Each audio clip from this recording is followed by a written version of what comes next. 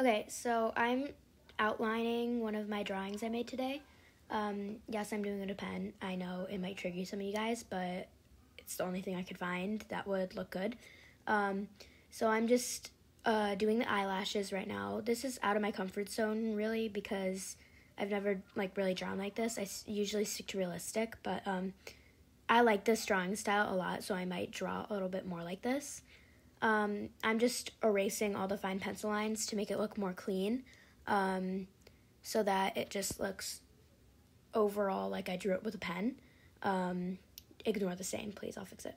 And this is a finished product. I kind of think it looks like Dolly Parton, younger, but what do you think? Let me know down in the comments what you think I should draw next. And bye!